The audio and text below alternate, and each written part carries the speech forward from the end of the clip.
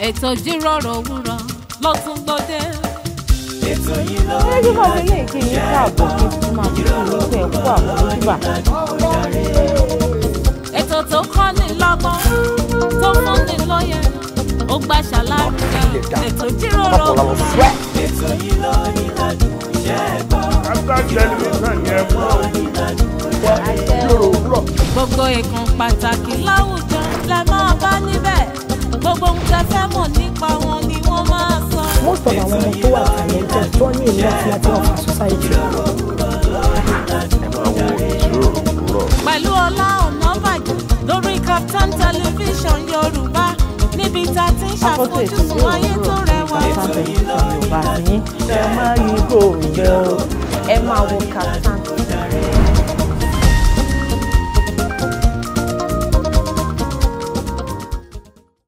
Oni ìdúró mi ẹ ṣé, oni ìdúró mi ẹ ṣeun, ayérayé. Oni ìdúró mi ẹ ṣé, oni ìdúró mi ẹ ṣeun. Mo ní bó jẹ́ ènìyàn ló dúró ni wọ́n á sì ti máa sọ̀rọ̀. Mo ní bó jẹ́ ènìyàn ló dúró ni wọ́n á sì ti máa fi mí ṣẹlẹ́yà.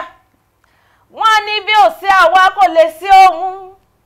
Wọ́n ní bí ó sí àwa kò sóhun mo lè dá ṣe ṣùgbọ́n ẹ̀yin ló ní dúró tẹ́ dúró tán ẹni mọ̀ nìṣó ẹlẹ́ńbẹ̀ lẹ́yìn mi ó ní ìdúró mi ẹ ṣé mo mọ̀ wá dúpẹ́ oore ni. Kábíyèsí Olódùmarè onídùúró àgbà ńlá ìwọ ni mo wá kí o ìwọ ni mo wá kì ìwọ ni mo wá yìn lógo wọ́n pé bó bá jẹ́ èèyàn ló dúró wọ́n á ti máa fi mí ṣẹlẹ́yà tó bá jẹ́ èèyàn ló dúró wọ́n á ní kí ni mo lè dá ṣe ṣùgbọ́n ẹ̀yin lẹ dúró tán ẹ̀yin nigi lẹ́yìn ọgbà tèmi nítorí ẹ̀ ni mo ṣe ń kí yín tí mò ń kí yín lóòrè ní ipò onídùúró ẹ ṣé o gbogbo yín tẹ́ ti darapọ̀ mọ́ wa lórí ètò lóòrè ní ṣé dáadáa lẹ́wà ṣé dáadáa náà la bá yín ṣẹ́yìn náà ń kọ́ ṣẹ́ ń bá mi máa kí onídùúró ti yín bàbá tó dúró fún yín tó jẹ́ kẹ́ ẹ gbé apá lóòrè ní tó ṣe é gbé tó jẹ́ kí ẹ gbé ẹsẹ̀ lóòrè ní tí ò gan pa ẹ rí i pé òun náà ló ní dúró tí ọpẹ́ àtìyìn àtògo tó tọ́ sí mo sì wá ṣe ń sọ gbogbo eléyìí náà ni mo tún fi eléyìí náà kí yín kó àmójúbà kan tó ètò Ijiroro Owuro lọ́jọ́ tẹ̀ní lórí Startimes television Yorùbá tiyín orúkọ tèmi Ola Onabajo ayọ̀lúwa ṣọlá fún mi dídí ìfẹ́ tiyín gangan tí ò kọ́ mọ̀ bẹ́ẹ̀ dẹ̀rẹ́ ẹ ti mọ̀ pé tí n bá ti dé báyìí ẹyẹ kì í fò kó fi apá kan fò. báwo lẹ yẹ ṣe máa fapá kan fò lọ́pọ̀lọpọ̀ ọgbà mo mú èkejì mi dání. kò ṣeé ṣe kẹyẹ fapá kan fò àjọ wa nẹ. ẹyẹ yẹn ò complete. ọlọ́jọ́ ìbí máa wọlé máa rọra. gbogbo ọ̀sẹ̀ yìí máa fi ṣọjọ́ bí. gbogbo ọ̀sẹ̀ yìí la fi máa celebrate ọ̀la èdìdí ìfẹ́ torí pé a queen is born in the month of ó ti wọ February oṣù February ó ti wọ February ṣùgbọ́n oṣù January làbí ṣùgbọ́n gbogbo ọ̀sẹ̀ yìí la fi máa ṣe mo jẹ́ kọ́kọ́ kẹ́ happy birthday no long life and prosperity happy birthday in advance lágbára Ọlọ́run lágbára Èdùmàrè àṣọdún tó ń bọ̀ jọdún tó ń bọ̀ lọ ọdún tó ń bọ̀ lọ jọdún tó ń bọ̀ lágbára Ọlọ́run ó sì lè jẹ́ pé ojú mi lọ jẹ́. ṣe ń gbọ́dọ̀ ojújọmọ́ ló máa fi yẹn kọ́ rẹ̀ èmi sweet 16. ẹ̀yin èèyàn wa jàre ẹ̀yin èèyàn wa nílé lóko lọ́nà òdì jákèjádò gbogbo àgbáńláyé tẹ́tí ń wo Ijiroro Owuro lówùúrọ̀ yìí lórí Startimes television tàbí lórí DH gbogbo ibi tẹ́ bá ṣáà ti wo Ijiroro Owuro pátápátá là kì í pé ọba tó ń dúró tì ní tẹ́sẹ̀ kì í ro ọba tó ń dúró tì ní tí kì í tiro yóò túbọ̀ máa dúró tì yín ìwọ olùfẹ́ wa tó ń wò wá láàárọ̀ yìí Elédùà yóò dúró tì ọ́ kò ṣe ń dúró tì àwa náà ẹ káàbọ̀ sórí ètò Ijiroro Owuro lẹ́ẹ̀kan sí Ijiroro Owuro pẹ̀lú Ọlá àti Ayọ̀ ń gbénú ta ló máa sọ pé òun ò fọlá bẹ́ẹ̀ni ta ló máa sì lóun ò fáyọ̀ kò ṣeé ṣe collaboration ni nítorí náà.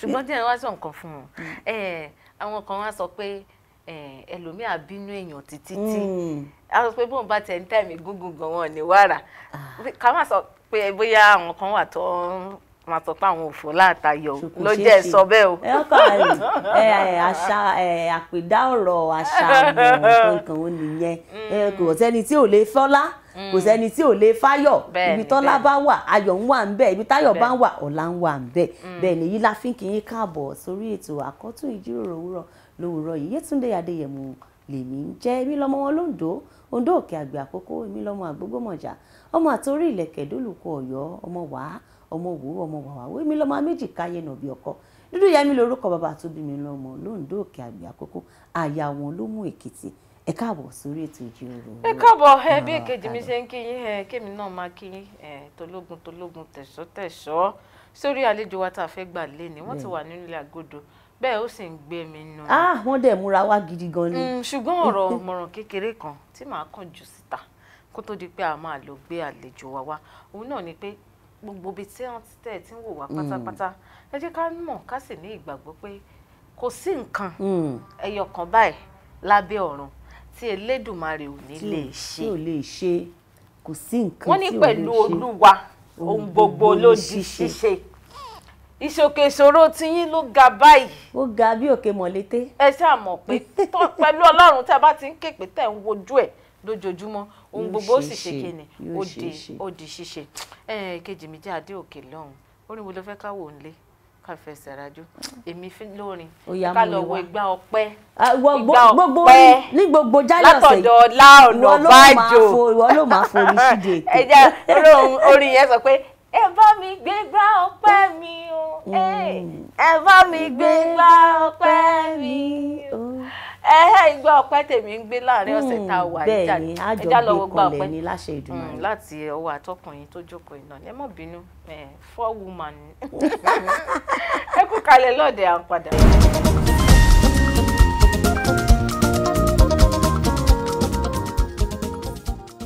ẹ káàbọ̀ padà sórí ètò ìjíròrò òwúrọ̀ lórí Kaftan television Yorùbá tìyín fọ́fọ́lẹ́ ìjẹsẹ̀ ń darapọ̀ mọ́ wa èmi àti èkejì mi náà lájọ wà lórí ètò bẹ́ẹ̀ dẹ̀rẹ́ àlejò wa tààrí fi ijó gbé gẹ́gẹ́gẹ́ sórí ìjókòó àwọn náà ti wà ń kalẹ̀ báwọn wọlé tọ̀ wá pẹ̀lú ọwọ́ agbára. ẹ káàbọ̀ bàbá wa sórí ètò ìjíròrò òwúrọ̀. ẹ ṣé gan God bless you. ẹ̀rọ rasa ṣé dáadáa lè dé. lẹ́sà. ẹ̀yin ará ilé ẹ ti rí ojú àlejò wa lórí ìtìlẹ̀ ní ẹ ti rí pé ọmọ Yorùbá àtàtà pọ́nbélé ni wọ́n nítorí tá a bá wò láti bí ìmúra wọn gangan lẹ́tì máa rí bí èpè lẹ́nì wọ́n ṣá ó pé kéde ẹ̀ ṣe ìyá ò bá bàbá tán gbogbo ẹ̀ complete ni. ẹ tún káàbọ̀ lẹ́ẹ̀kan sí bàbá wa káwa má lọ fi yọjà. bẹ́ẹ̀ ni ká má fi yọjà. ẹ̀yin ará ilé ti rí ojú àlejò wa lẹ́nu ṣùgbọ́n a máa ṣe àǹfààní kan fún yín bàbá wa ẹ bá wa ṣe àfihàn ara yín fún àwọn aráalé kán lè mọ̀ yín dáadáa. tójú bá ti mọ́ tí ọyẹ́ bá ti là láyé yìí o ká fi ìfẹ́ léjù wá ọba. orúkọ tèmi ni Oyeyemi Akinsola tí gbogbo èèyàn mọ̀ sí Sweet Melody. Sweet Melody bẹ́ẹ̀ mi tí ẹ ṣe gbọ́ ohun yẹn ọpẹ́ Melody tẹ̀lé. ohun yín rèé káìkáì ẹ ti rí i pé ẹja àbùbù tán ẹja ńlá òun náà tún ni àwọn wá gbé sórí ètò lóòrè ní ó ti wá dá wa lójú pé ẹ̀yin máa gbádùn wọn dọ́ba gbogbo ohun tí ẹ sì fẹ́ mọ̀ nípa wọn pátápátá òun náà lẹ máa mọ̀ ẹ̀yin ṣàrà ṣe kinní kan fún àwa ẹ fìdílé nǹkan ó di dandan bàbá wa lórí ètò torí ẹ̀yin ni bàbá wa lórí ètò lénìí. bẹ́ẹ̀ ni bàbá wa gbà. kí ni wọ́n ní ká máa bu ọlá fún ẹni tí ọlá bá tọ́ sí ẹ wo aṣọ yìí yóò ní bàjẹ́ aṣọ yìí yóò ní fàyà. ẹ̀yin lẹ dàgbà jù nínú stúdíò yìí lẹ́yìn. irúfẹ́ àwọn iṣẹ́ wo ni ẹ máa ń ṣe sà. nípa orí ọ̀fẹ́ Ọlọ́run yes sir. akọrin ni mí mo dẹ̀ tó jẹ́ producer. ẹ̀ ń bá wọn porin pọ̀ àwọn tó ń kọrin àti àwọn tó ń ṣe eré orí ìtàgé àbí. no àwọn olórin ẹ ti lọ sí àdúgbò bẹ́ẹ̀. olórin mo ti bá bàbá ayé wa ṣiṣẹ́ for long time mo dẹ̀ ti bá màmá Bọ́lá rẹ̀ náà ṣiṣẹ́. so àti gbogbo àwọn olórin tó pọ̀ tí mi ò lè máa dá ìpínlẹ̀ ẹ̀kọ́ kan lẹ́yìn àwọn iṣẹ́ méjì ká porin pọ̀ tí àwọn lóyìnbó ń pè ní producer tẹ̀yin náà dẹ̀ tún jẹ́ music artist iṣẹ́ mi ìwò lẹ̀ tún máa ń ṣe. Mo wà into IT production. Àwọn tó máa ń ṣe website. Àwọn tó máa ń ṣe code bí programming. So graphic design, video production. Pé àwọn olórin fẹ́ ṣe orin sìn. Àwa la ń bá wọn ṣe. Àwa la ń bá wọn ṣe àwọn. Ẹ máa bá wọn gbé síta. Irú homage Màmá Bọ́lá rẹ̀ ń sìn tí a ṣe fún bàbá Ọbádáre. Èmi mo ya iṣẹ́ yẹn. Mo dẹ̀ parí ẹ̀ tí mo gbé jáde. Ó túmọ̀ sí pé ẹ tún bá wọn ya orin àgbéléwò ẹ bá wọn yà sínú fídíò. Ṣé orin ẹ̀mí nìkan lẹ wá máa ń ṣe àbí gbogbo orin? Orin ẹ̀mí ló kún mi lọ́wọ́ ló pọ̀ lọ́wọ́ mi. So tí àwọn tí ó ní orin ayé àbí orin kìíní bá wá ó máa ń sábà bá orin ẹ̀mí lọ́wọ́ mi tí mo ti busy pẹ̀lú ẹ̀. Tẹ máa ti busy ẹ kàn sọ pé ẹ tún padà wá lọ́jọ́ mi. Nígbà téèyàn dẹ̀ ti mọ̀ ọ̀nà ẹ̀ kí ló ń dààmú káàkiri fún. Ọlọ́run àtúbọ̀ máa kún yín lọ́wọ́ lágbára Ọlọ́run. Ẹ jẹ́ ká bẹ̀rẹ̀ nídìí iṣẹ́ orin lọ́dọ̀ tiyín tẹ́ ẹ ti wà nídìí à ń kọrin ó tó bí ọdún mélòó? A ti tó bí 25 years tí mo ti ń kọrin báyìí. 25. Mi ò bẹ̀rẹ̀ pẹ̀lú orin láti ìpilẹ̀ṣẹ̀. From the age of 9 ọdún 9 mo wà tí mo ti ń play accordion fún church mi. So from there bàbá tó bí mi ra guitar. Kò sẹ́ni tó kọ́ mi, mo gbé guitar yẹn lọ sí play. Kò sẹ́ni tó kọ́ yín? Kò sẹ́ni tó kọ́ mi. So tuning tí mo mọ̀ yẹn tí mo tún àti mo fi train ara mi tí n bá gbé guitar lẹ̀ kò sẹ́ni tó máa lè play. Ohun tí mo ṣe wá pàdé ẹnìkan tó wá fi mí sọ́nà pé nǹkan tó ń play yìí kì í ṣe the right thing. Ṣùgbọ́n kò sí orin tí mi lè fi kọ, kò sí ara tí mi lè fi dá.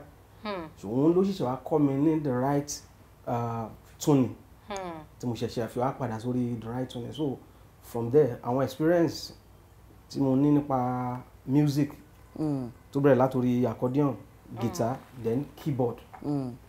Ìgbà tí mo dórí keyboard ni mo ṣẹ̀ṣẹ̀ á bẹ̀rẹ̀ sí kọrin. Gbàtẹ́ bẹ̀rẹ̀ sí ní because má ti kọ́ lé keyboard orin ṣáà máa wá ní á tẹ̀lé. So mo dẹ̀ ń kọrin ẹ̀ máa kọ́ fún àwọn èèyàn wọ́n á máa kọ́ orin ilẹ̀ fáìn orin ilẹ̀ fà.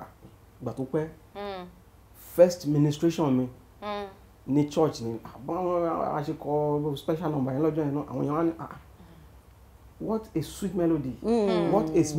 This melody is good, this melody is great. Wọ́n kọ́ bẹ̀ sí wọ́n rò pé ṣé melody tá a kọ yìí náà. Tó bá tún di Sunday mi wọ́n á tún ní àwọn expect great song for you on Sunday. Tó bá tún di Sunday tó bá tún kọ́ wọ́n á ní it's a sweet melody, it's a sweet melody. Ibi tí sweet melody yẹn ti bẹ̀rẹ̀ jáde nìyẹn. Ẹ̀yin ayé ìgbà tẹ́yìn dẹ̀ ń sọ yìí dẹ̀rẹ̀ kì í tí ì ṣe ayé oní praise and worship.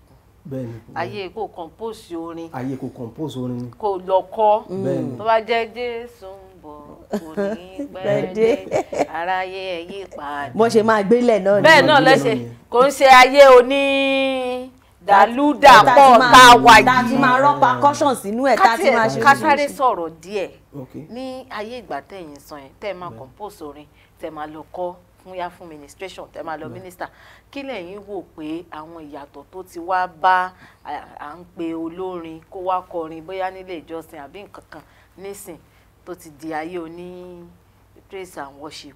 Nǹkan tó ṣẹlẹ̀ níbẹ̀ ni pé irú ayé tá a wà ni ayé tá a wà jẹ́ ayé tó yẹ pé even tó bá lọ church tó bá lọ ń kọrin tiẹ̀.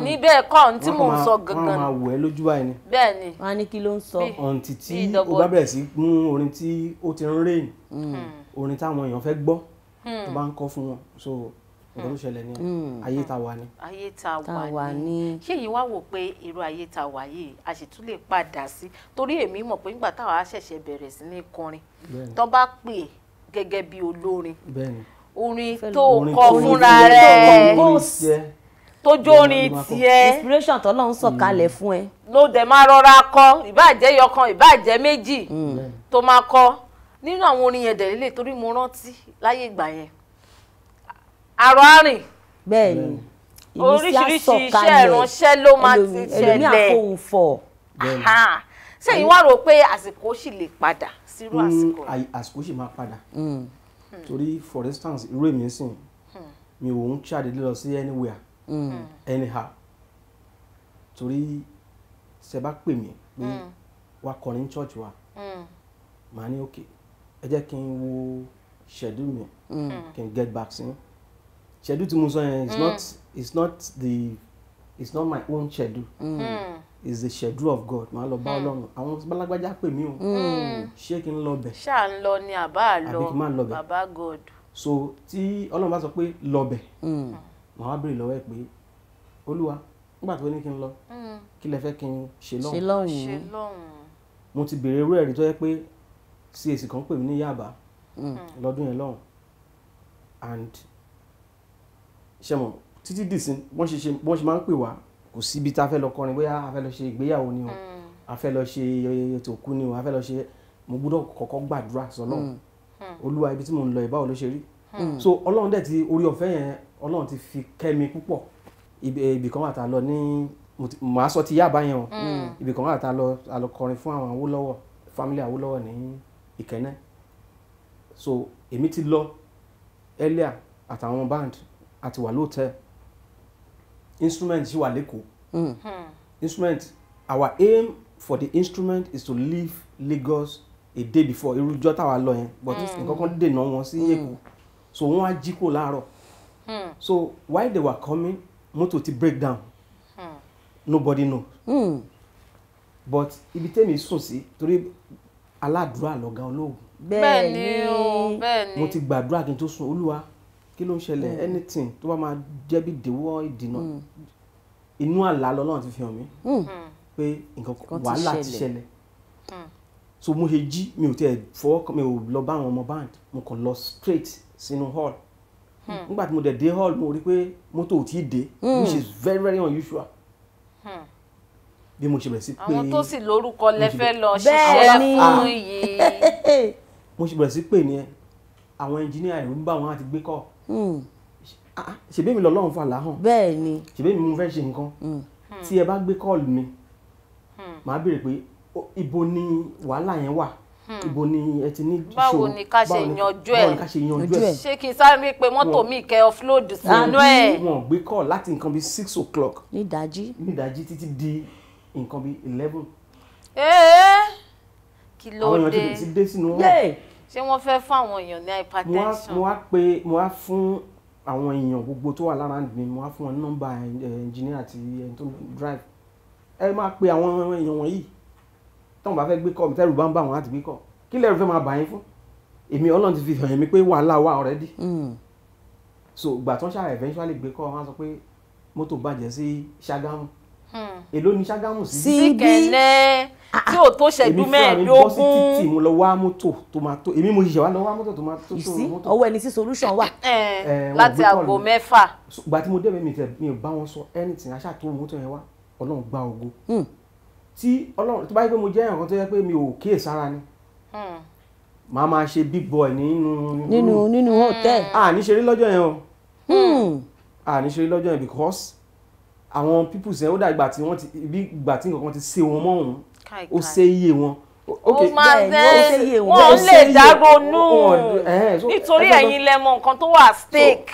tí n bá lọ Ọlọ́run tó fi hàn mí lójú oorun pé nǹkan kan ṣẹlẹ̀ tó ó ní bí àlá Ọlọ́run ṣe máa ń fi àlá bá mi sọ̀rọ̀ tó owó rẹ̀ ti so ẹ wo ti Yaba tí mo sọ lẹ́ẹ̀kan yẹn. Bàbá wa ẹ jẹ́ ká ṣe báyìí tá a bá padà dé láti ilé agbára a máa mẹ́nu lé ti Yaba tí ẹ fẹ́ gbẹnulé ṣùgbọ́n a fẹ́ dé òkè lọ́hùn ká lọ fi ẹsẹ̀ rájò díẹ̀ orin wo lẹ fẹ́ ká lọ wò nílé bóyá orin ti yín ni o bóyá orin àwọn tẹ́ ẹ ti ṣiṣẹ́ fún ni o ká ṣàrẹ́ wò. orin mi kan wà tí mo máa fẹ́ kẹ́ lò ọjọ́ ayọ̀ tó ń bọ̀ lọ́nà yìí o ọjọ́ ayọ̀ tó ń bọ̀ so tabajẹ́ láti òkè a máa parí ẹ̀ láwọn lọ́jọ́ bí o. ó ṣe wà lórí YouTube. ó wà lórí YouTube. Ayọ̀gbẹ́nu kọrin ọjọ́ bí fún mi. ó dá bàbá kí ni àkórí ẹ̀? Ọjọ́ ayọ̀. Ọjọ́ ayọ̀ láti ọwọ́ Sweet Melody. Oyeyemi Sweet Melody. Oyeyemi Sweet Melody. Ó wà lórí YouTube, ẹ máa rí bẹ́ẹ̀, ẹ bá wa jù sí ká fi ṣe kíni. Ká máa fi palẹ̀ wọn birthday ọlálẹ̀ lọ́wọ́ kan. Tó ń wá mi. À ń ṣe lọ́wọ́ ni àti ẹ̀ ti ṣe. Ṣọ́ṣẹ́ lálejò tá ti ẹ̀gbà igó ti mọ̀ pé ọjọ́ ìbí ti ṣe. Ẹ kú kalẹ̀ lọ́ọ̀dẹ̀ à ń padà bọ̀.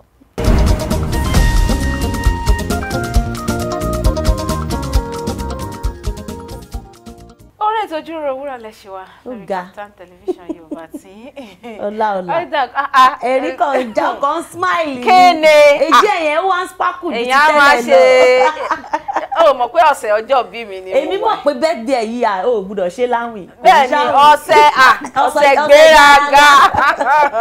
Mo tún wá gbàlejò pàtàkì lénìí. Àlejò wa gan gara tán. Sọ̀rọ̀ àyọ̀gbé. Bàbá wa ẹ kú kalẹ̀ lórí ètò. Ẹ ra sà.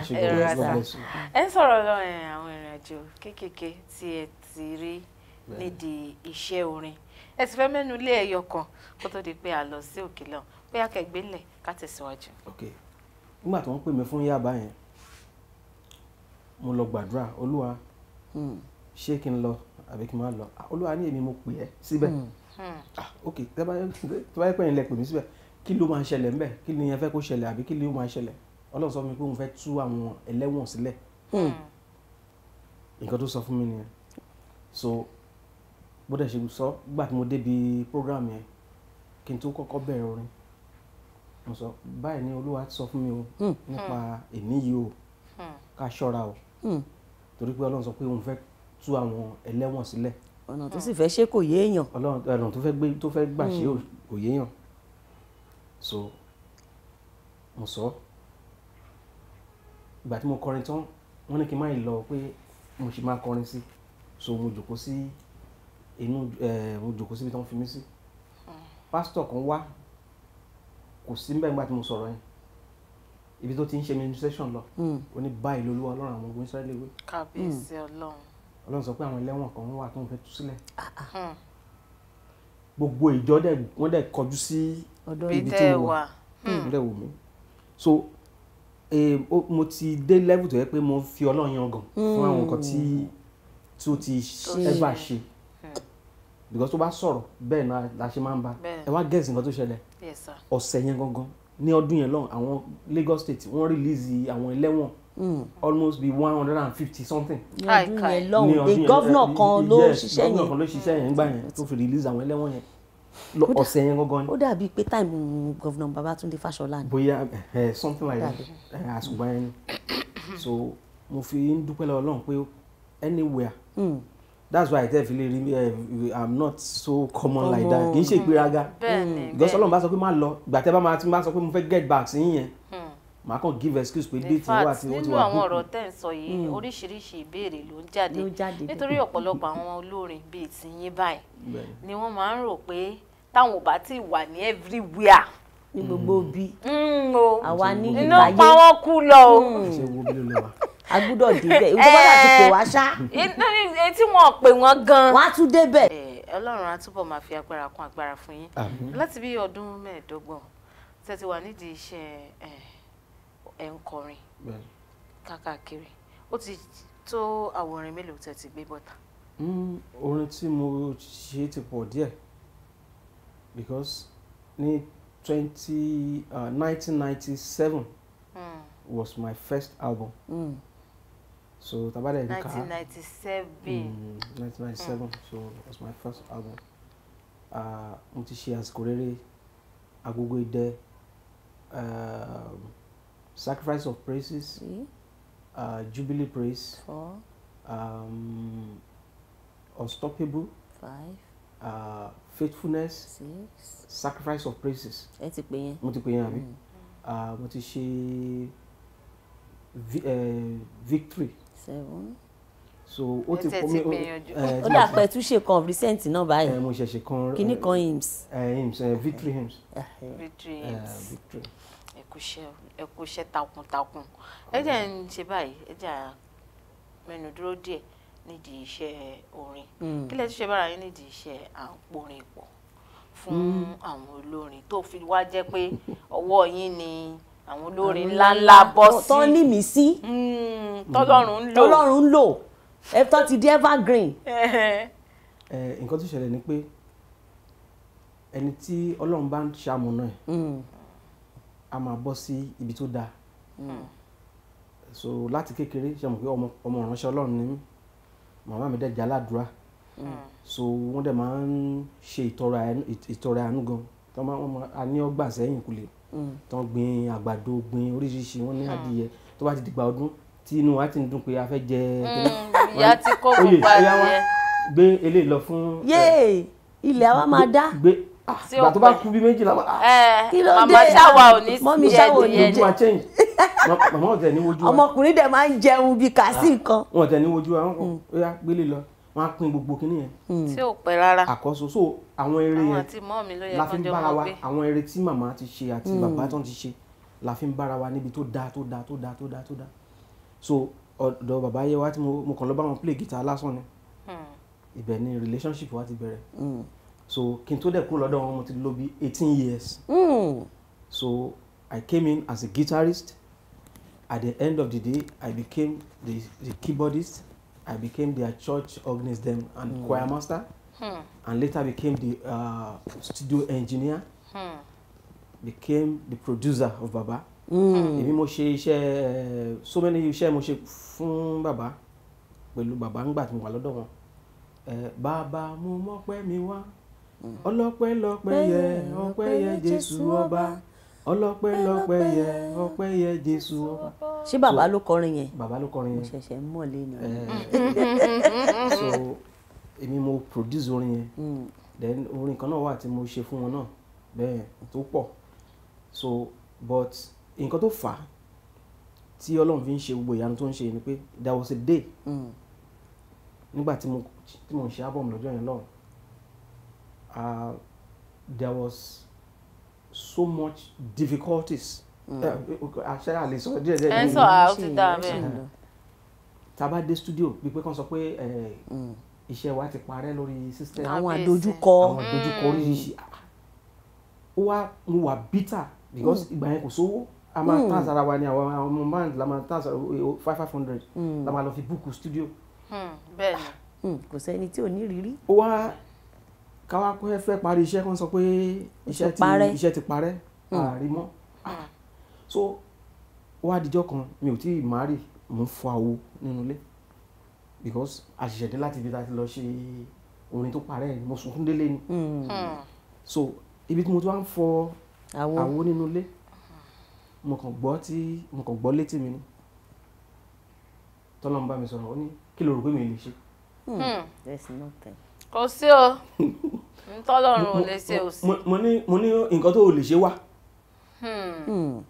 torí mo gbọ́ clearly ni Ọlọ́run á ní kí ni nǹkan yẹn mo ní níbi tí mo wà yìí níbí o lè ṣe kí gold jáde ńbẹ̀ Ọlọ́run á sọ fún mi pé ó lóun máa ṣe gold so tí n bá ti wá jí láàárọ̀ màá lọ wo ibi tí ó ti bá mi sọ̀rọ̀ tí mo dó sí yẹn màá lọ wo bẹ̀ pé bóyá gold ti jáde.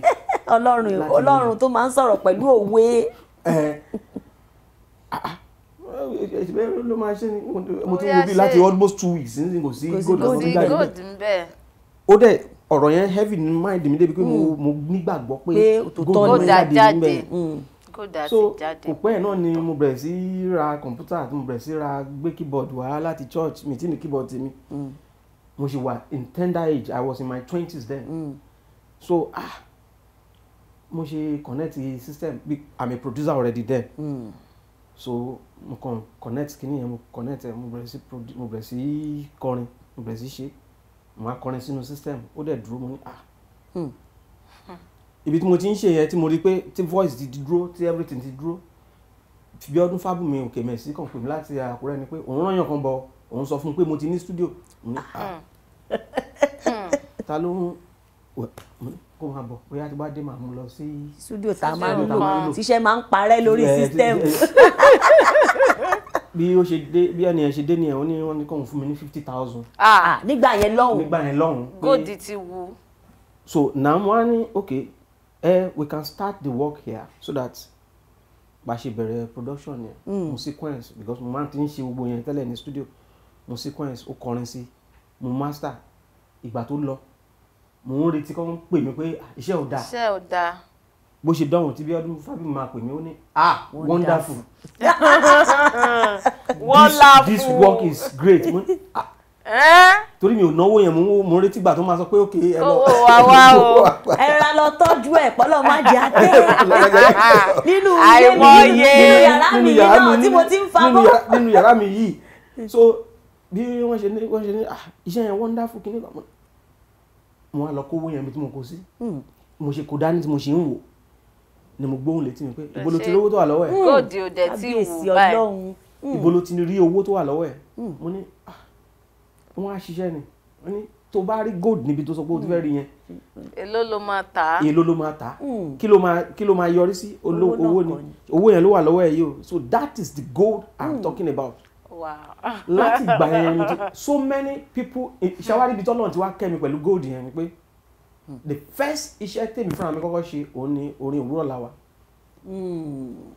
tó wà lórí ẹ̀ẹ́dì ní láti 17 years that was 2003 ní májẹ̀mú yẹn 2004 náà bẹ̀rẹ̀ òwúrọ̀ la wà and that was the first song I did orin yẹn ló wà lórí ẹ̀ òwúrọ̀ la wà ètò tó wú ni o ètò àwáyé nílé lóko wọ́n gbọ́ tiwa ìgbà tí mo kọrin yẹn wọ́n bú mi pé báwo lè sọ wọn pé wọ́n wò wá lórí kétékété náà wò wá káàkiri gbogbo àgbáyé lórí internet lórí website kò sí television station ní gbogbo ní Nàìjíríà tó wà lórí internet nígbà yẹn kò sí cable TV kò sí anything gradually àsọtẹ́lẹ̀ tí yín tún bá òwúrọ̀ la wà kan ṣiṣẹ́ ilẹ̀ finadra tẹ máa ń gbà máa ń ran àwọn tẹ bá ṣiṣẹ́ fún lọ́wọ́ bẹ́ẹ̀ni another evidence ni pé nígbà tí mo ń kọrin yẹn mo máa ń kọrin kan bẹ̀ pé jàre Ayọ̀ Martins wá jẹ́ṣẹ́ múra síṣẹ́ òòjọ́ rẹ o òwúrọ̀ la wà Sweet Melody múra síṣẹ́ òòjọ́ rẹ o òwúrọ̀ la wà tí jàre Ayọ̀ Martins mo kọ́kọ́ change mo kàn change ẹ̀ lọ́dún yẹn mo ní jàre Ayọ̀ Martins wá jẹ́ṣẹ́ òòjọ́ rẹ o òwúrọ̀ la wà ọ̀sẹ̀ kejì ni wọ́n invite bàbá jàre Ayọ̀ Martins lọ sí Ọ̀ṣun láti lọ head radio. ẹdùn bí tẹ sọdẹ ṣé ẹ ti gbàdúrà fáwa náà nígbà tẹ ń bọ̀ bí lẹ́yìn. èmi lájẹ mi ìgbọ́ra mi rí. ẹ má wọrí màá ṣe orin fún yín ní station yín. kẹtùbọ́ta ni o ẹtùbọ́ta pé Ọlá àti Ayọ̀ gbénú wá jẹṣẹ́ òòjọ́ rẹ̀ o. òwúrọ̀ làwa ṣì wà. àwa gógó la wà lówùúrọ̀ báyìí. báyìí. Bàbá ẹjẹ́ àtúndé òkè lọ ní ẹjẹ́ àtúndé òkè lọ ó dàbí kájọ máa sọ ọ́ nìṣó síwájú àṣìmọ́ tó sọ orin wo lẹ ti fẹ́ ká lọ wò lẹ́ẹ̀kan sí. orin mi kan náà wà tí wọ́n pè ní àsìkò rere ìyẹn mo ti fi gbàdúrà fún Nàìjíríà àsìkò rere là ń fẹ́ ní Nàìjíríà ìgbà rere là ń fẹ́ ní Áfíríkà àsìkò tó dáa là ń fẹ́ lórílẹ̀ èdè èèyàn dúdú báwa sọlú yìí ó dẹ̀rọ̀ báwa sọlú yìí ó dẹ̀rọ̀ sẹ́ ohun gbogbo tó dorí kodò bàbá báwa túnṣe ó wà lórí YouTube náà. lórí YouTube àsìkò rere ká lọ fi ẹsẹ̀ rajó àsìkò rere adéfẹ̀yìn adé fún àwa náà gbogbo wa pátápátá tá wà nínú ilé agodo níbí báyìí lọ́jọ́ tèmi tá a bá fi máa padà dé bàbá wa máa tẹ̀síwájú nínú ọ̀rọ̀ tó ń bá wa sọ ẹ kú kalẹ̀ à ń padà bọ̀.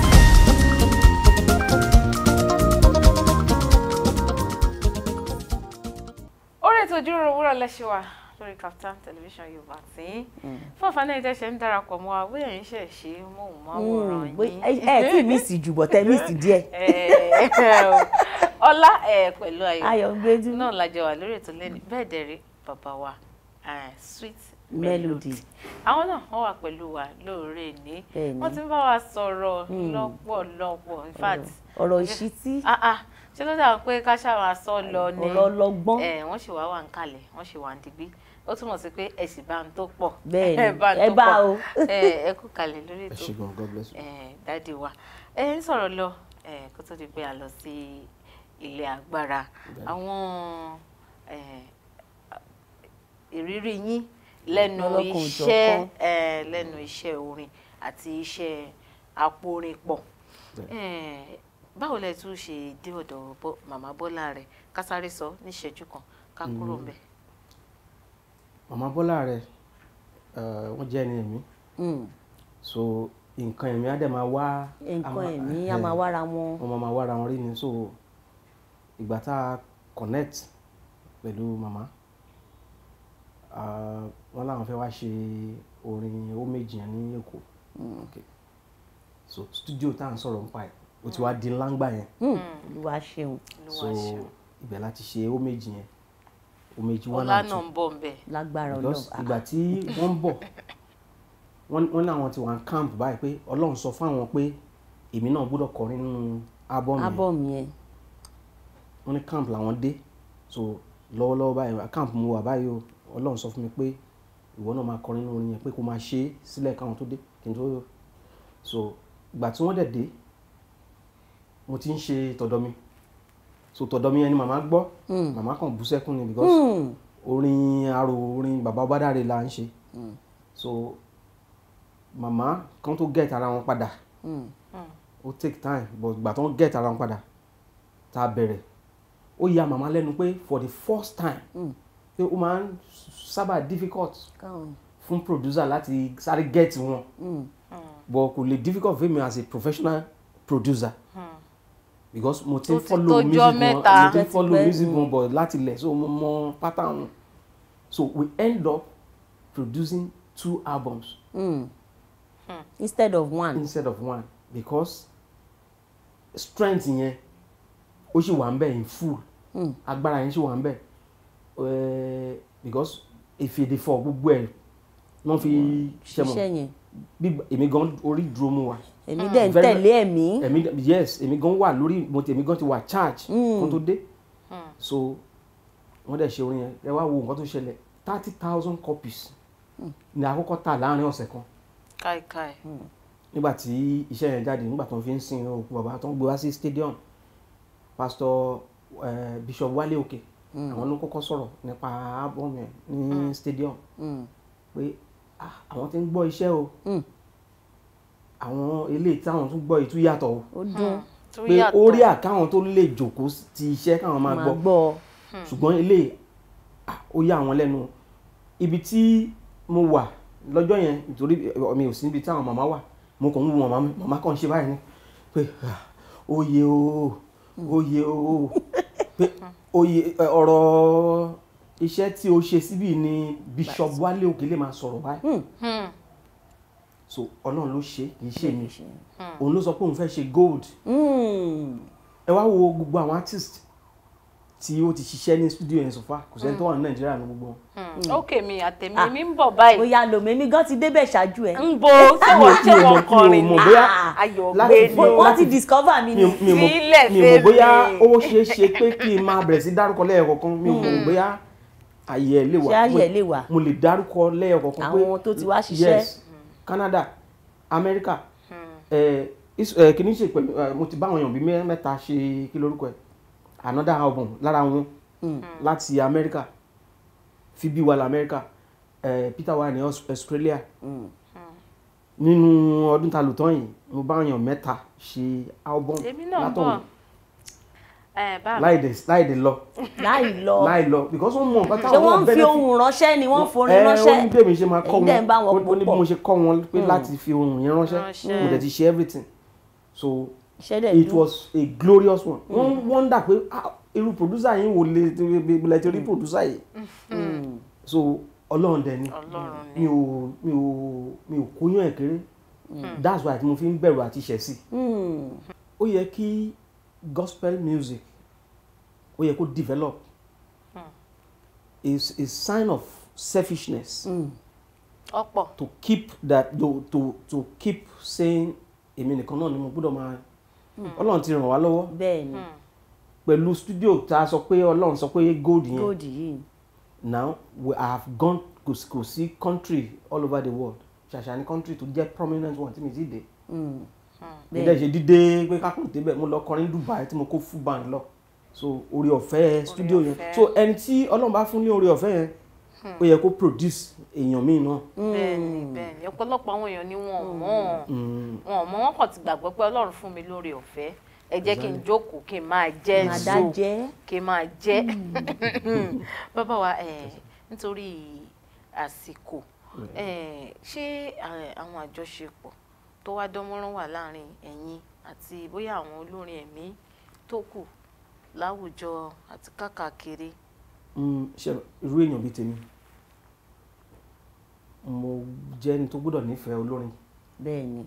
because olórin lèmi náà ó difficult fún àwọn èèyàn láti ṣe pé kó olórin máa gbólórin jáde very very difficult but èmi ò rí èmi máa ń fẹ́ ṣe iṣẹ́ oníṣẹ́ ju tíṣẹ́ tẹ̀mí lọ I'm not careful about my work má kàn ti ṣe débi kíní kan ti ju jáde torí mo mọ àṣẹ tó wà lórí ẹ̀ ẹgẹ́ nìkan mo sọ but oníṣẹ́ máa fẹ́ kó kí ju tọ̀dọ̀ mi lọ because mo mọ̀ pé àwọn èèyàn lè fẹ́ máa complain pé mi ò ṣiṣẹ́ wa dáadáa màá fẹ́ ṣe dáadáa so that is evidence to prove that mo máa ní relationship tó dán mọ́rán pẹ̀lú gbogbo àwọn èèyàn olórin tó kù irú bàbá wa Mega 99 àwọn náà ó ní iṣẹ́ tí mo bá wọn ṣe lórí IT lórí internet lórí gbogbo ẹ̀bẹ̀ yẹn so èmi mo design website tí wọ́n lò ń gbà yẹn so kó tó di pé mo travel so. bóyá ká tún sáré sọ̀rọ̀ díẹ̀ náà nípa design nípa ètò ìmọ̀ ẹ̀rọ kẹ́ design website kẹ́ ṣe graphic designer gbogbo ẹ̀ kí ni ìyẹn ṣe tún bá dé ṣé àyè rírí ni màá pè nítorí ẹ ti ń kọrin ẹ ti ń ṣe producer torí mi mọ̀ pé méjì yẹn gan wọ́n wà time consuming. bẹ́ẹ̀ni nǹkan tó ṣẹlẹ̀ ni pé ìjọ tó lọ sọ pé gold yẹn nǹkan tó bá gold yẹn wá pọ̀ ó pọ̀ ṣe nǹkan ẹyọ kan èmi náà máa lọ ń jòkó sí ibi tí wọ́n ti edit video ni wọ́n máa edit video mi but after tí ó sọ pé gold òun máa ṣe gold yẹn èmi rò pé owó nìkan lèmi ń fẹ́ ní time yẹn ṣùgbọ́n nǹkan tó gbé wá ó gbé website designing wá ó gbé graphic designing wá ó gbé video editing wá ó gbé so many things ló gbé wá so there was a day recently bí ọ̀sẹ̀ tó kọjá yìí mo tají lójú oorun ẹni tó wà lẹ́gbẹ̀ẹ́ mi sọ pé ọ̀gá why bẹ́ẹ̀ ṣe tí o dá mi mo ní God want to burst my brain idea started coming oríṣiríṣi idea ìkan la ṣe tá a la fẹ́ fi raise àwọn instrumentalist mo discover nǹkan kan mà ká tó lọ nǹkan yẹn ni pé mo discover pé àwọn instrumentalist ń jìyà Nàìjíríà lábúrò tó bá ti wọ́n ní di guitarist wọ́n ní di gángan wọ́n ní di oní keyboard wọ́n dẹ̀ kún bí Nàìjíríà àmọ́ wọ́n nobody knows them o mo ṣe idea yẹn ló ṣe come up pé okay I have to do something láti pe gbogbo àwọn musicians yẹn jọ sórí platform kan because most of the time a ní ìṣòro a ṣe orin fún artist nsìn ó wá pé onígangan máa fi wá ṣakọ torí kó mọ̀ pé àmẹ́lòmíì àwọn tó dẹ̀ good jùlọ wọ́n wà nígboro tó wọn gan ọ̀gára ok tí mo bá pé gbogbo àwọn onígangan yẹn gbogbo wọn jọ ta wà lórí website oní guitar wà ń bẹ oní trumpet wà ń bẹ saxophone wà ń bẹ everybody wà ń bẹ now ìwọ tó bá ní nǹkan ṣe wà lọ sórí website yẹn wà lọ wo ẹni tí location yẹn súnmọ́ ọ̀dọ̀ ẹ̀ wà dẹ̀ rí nọ́mbà ẹ̀ ń bẹ wà dẹ̀ pé abroad ló wà ní onídìí onígangan ní ilé tí wọ́n fi máa pè mí tí màá máa sákàkiri crack brain wọ́n máa fi mẹ́ṣà kọ́ ok lọ sórí site yẹn kó lọ wo ẹni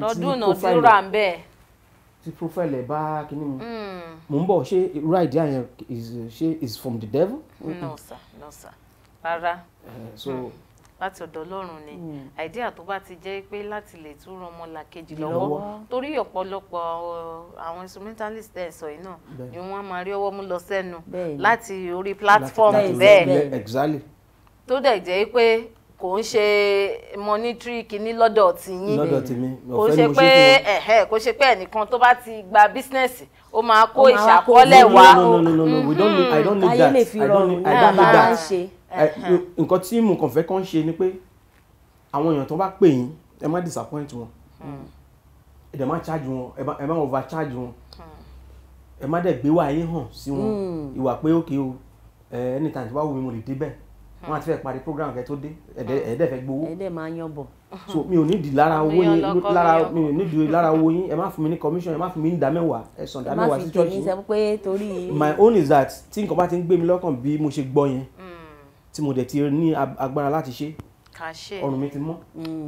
ẹ ṣeun bàbá wa torí àsìkò wa ó ń sáré adẹ̀sí máa gbọ́ ohùn yín kó tó di pé ẹ lò bó tiẹ̀ jẹ́ ìṣẹ́jú kan tẹ́ pé ẹ máa tún fi ohùn yẹn náà bí orin ni o ẹ máa sì tún fi gba àwọn olórin bíi tiyín náà ní àmọ̀ràn kékeré ni ẹ jẹ́ ń ṣe báyìí ẹ bá wa sọ gbogbo ibi tí àwọn tí wọ́n wò yín lórí ẹ̀rọ ayélujára tí wọ́n ti lè bá yín pàdé bóyá Facebook yín o Instagram o YouTube o bóyá wọ́n sì fẹ́ bá yín sọ̀rọ̀ kan tàbí méjì. Okay. Nǹkan tí ó máa easy fún everybody láti lè get me òun ni pé kán rántí orúkọ yìí Oyeyemi Sweet Melody tẹ́ bá ti fi sí anywhere bóyá orí Facebook lẹ fi sí o bóyá orí Instagram lẹ fi sí o bóyá orí Google ló máa tẹ fast jù bẹ́ẹ̀ tẹ́ bá fi sórí Google ó máa gbé gbogbo ibi tí mo wà. Oyeyemi Sweet Melody tẹ́ bá ti tẹ gbogbo kan tẹ́ fẹ́ rí nípa bàbá wa gbogbo ẹ̀ pátápátá òun náà lẹ máa rí ẹ máa ronú sí orin kan kékeré tẹ́ máa fi dágbére fún wa lórí ètò bàbá wa èkejì mi yóò yá jẹ́ ká máa fẹ́lẹ́ ìdágbére àfi bíi pé ká má yìí lọ lónìí omi pọ̀ lámù adúpẹ́ lọ́wọ́ gbogbo ẹ̀yin olólùfẹ́ wa tí ẹ fìfẹ́ bá wa jókòó wo ètò ìjíròrò òwúrọ̀ lónìí ire àtayọ̀ ò ní tán ní ọ̀dẹ̀dẹ̀ gbogbo wa láṣẹ Olúwa gbogbo ohun tá a bá ra owó lé báyìí yóò dówó yóò dirú yóò dìgbà fún wa láṣẹ Ìdùmarè Yétúndé Adéyẹmọ lórúkọ mi ẹ̀yin náà ní ẹ̀bùn tàbí ní ọjà kan tẹ̀fẹ́ polówó tẹ́fẹ́ kájà yín sí gbangba ẹ pàdé mi lórí ẹ̀rọ Instagram @ayongbenu_alaga kí n máa dá ètò padà sọ́dọ̀ Ọlá Aya Ọ̀nàbàjò. ó ṣeun ọ̀rẹ́ mi ó ṣe gbogbo wa náà láti gbọ́ oríṣiríṣi tí bàbá wa ti bá wa sọ lénìí èmi ti kọ́ ẹ̀kọ́ tó pọ̀ mo ti tún rí nípa àwọn ìrírí tí wọ́n náà ó sì dá mi lójú pé ẹ̀yin náà ẹ ti rí ẹyọ kan tàbí méjì mú orúkọ tèmi ò tí ì padà Ọlá Ọnabajo ni mo ń jẹ́ Ayálúwa ṣeun ńlá fún mi ètí tí ìfẹ́ ti yín gangan náà ni bí èkejì mi ṣe sọ tẹ́ bá ní ìpolówó ọjà kan tẹ́ fẹ́ ká bá yín polówó ẹ̀yin ṣáà ti tẹ gbogbo àtẹ̀jíṣẹ́ ṣọwọ́ sí wa gbogbo bí tẹ́ ti lè bẹ̀rẹ̀ mi pàdé lórí ẹ̀rọ ayélujára náà @Ọnabajo Ọláwálé Ọnabajo Ọláwálé lórí gbogbo social media handles mi pátápátá ó tó wá di pé a máa dágbére lórí ètò lénìí bàbá wa àti sọ wípé ẹ̀yin náà lè máa bá wa dágbére fún àwọn aráàlú. gẹ́gẹ́ bẹ́ẹ̀ ṣe mọ̀ pé ẹni orin tó bá jáde láti ẹnu yìí Ọlọ́run ti fàṣẹ sí so kọ́ ẹ jẹ́ ká jọ kọrin papọ̀. Mahamayọ̀délé o Mahamayọ̀délé o orí mi máma jẹ́ ń jìyà ẹ̀dá mi máma jẹ́ ń gbòfo. Mahamayọ̀délé o. Ohun òkè. Mahamayọ̀délé o. Lágbára Ọlọ́run. Mahamayọ̀délé o. Torí pé orí mi máma jẹ́ ń jìyà ẹlẹ́dàá mi máma jẹ́ ń pòfo. Mahamayọ̀délé o. Ẹ ṣeun bàbá wa ó dá mi lójú pé tá a bá tún pè yín wá sórí ètò ìjíròrò òwúrọ̀ lọ́jọ́ mi ṣe máa dáhùn báyìí nítorí ọ̀rọ̀ pọ̀ tẹ́ fẹ́ bá wa sọ lénìí tí àsìkò tí ó gbà wá láàyè bàbá wa ti ṣèlérí wọn làwọn máa wá ó dẹ̀ ti rí bẹ́ẹ̀ náà nìyẹn ẹ ṣeun sáà máa fi gbàgbọ́ á tún máa rí bá ẹ kí ká bá ju wọ́n sáwọn ará lé pé bàbá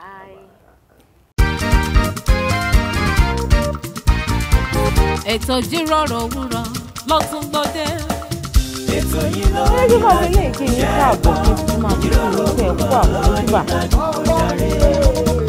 ètò tó kọ́ ni lọ́gbọ́n tó fún ni lóye ó gbà ṣàlàyé ètò ìjíròrò òwúrọ̀. ètò yìí ló ní ládùn iṣẹ́ ẹ̀gbọ́n. gbogbo ìkan pàtàkì láwùjọ lẹ máa bá níbẹ̀ gbogbo ohun tẹ́ fẹ́ mọ̀ nípa wọn ni wọ́n máa sọ. Most of àwọn ọmọ tó wà talented tó ní ìlú àti láti ọ̀fà society.